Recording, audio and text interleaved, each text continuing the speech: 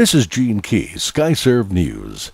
A final wave of Bastrop County residents near Austin evacuated from fires that have been burning for more than a week were finally allowed back into their homes Thursday.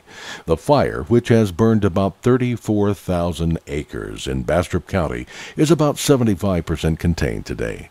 Officials have confirmed that 1,244 homes have been destroyed. A little good news, Aqua Water Supply Corporation has lifted a boil water notice for parts of Bastrop County.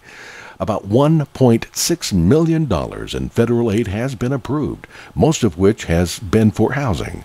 The Federal Emergency Management Agency reports 1,372 people have qualified for housing assistance. One person on a list of missing people remains missing. Friends of Steve Ingram have told officials that Ingram was possibly going to Arizona a few weeks ago, but his whereabouts have not been confirmed. Police say an East Texas homeowner has died after a tree that was being cut fell on him. Tyler police say Wednesday afternoon's death of 51-year-old Robert Nicholas Kemper, Jr. appears to have been an accident. Investigators say Kemper and two employees were cutting a tree in his yard. The tree apparently became hung up on another tree as it fell.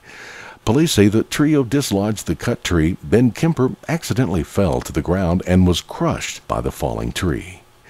Some San Antonio bars are installing machines aimed at keeping drunken patrons off the road. The AlcoBuddy machine allows patrons to blow into a disposable straw and test their blood alcohol level. If it's over the legal limit, the machine says so. A test costs $2. Bar owner Anthony Goodman just installed two of the machines. He says $2 is nothing compared to the trouble of going to jail for a DWI. This is Gene Key, Skyserve News.